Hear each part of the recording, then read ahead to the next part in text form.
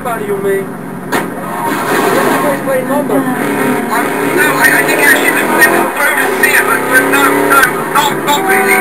I'm from Hampshire, you see. I'm your business. Oh, wondering. Yes, I was wondering. You're Goodwich, correct? Yes. Oh, Whitebridge. But you have a broom? Yes. It's in the room. Supposing I'd be a bad boy. Like if I hadn't learned my spells or something? Would I get smacked with it? Violence is wrong. But you must hit Freddy with your broom! Freddy's been very naughty and not learned his spells! Hit me, Harry Legs, hit me! I deserve it! Prank caller! Prank caller! Sorry, listeners. Somebody called the IRS. Who let that guy in the country? Yes, poor man, so lost and ill at ease with his father.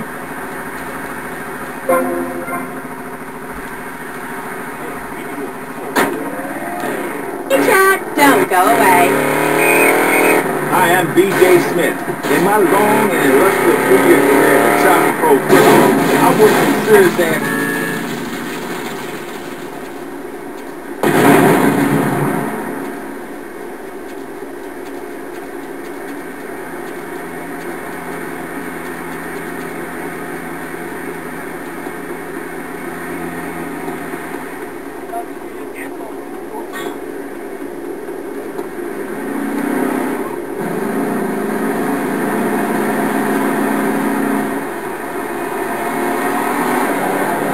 Hit the shit out the crosswalk! Yo, what's up, man? Come on! In my three-step program, tape 17, motivate, demonstrate, then motivate again, part 9, facing home truths. You see, we all have to face up to a few home truths. I'll never be prom queen, Jenny will never have her parents, you'll never make it in the entertainment business. It's about realistic goals. I can change your life. Just a second, Robot. What isn't covered in your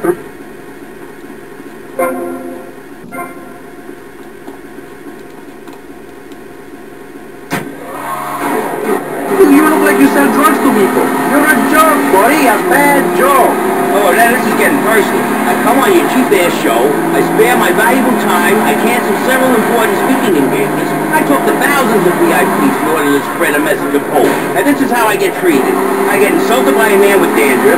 I get slandered by a guy who couldn't amuse a birthday party of 9-year-olds. I get attacked by a guy who works on volunteer radio. This is not volunteer radio. I earn a salary. How much? How much do you earn, Chavez, big man? Tough guy with a microphone and a cheap jacket, and a look that says my highest hope in life is to work in a bookstore? I'm a go-getter. You're a cheapskate. You're a fraud with nothing to tell people, and no way of helping people.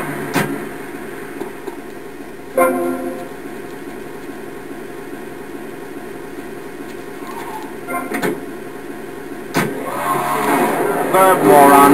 Yes, it is, because I'm a VIP. I'm very important. And I'm a teacher, a wise man, not an opinionated dope, a naysayer sitting on the side of life criticizing others while all he can do is get a crappy gig down at a moron station. A man who lives with his mother. I'm between apartments. And I'm between mansions, Buster, from helping people. Do you know how good it feels to be me? Do you have any idea at all how great it feels to wake up and realize you're a rich and talented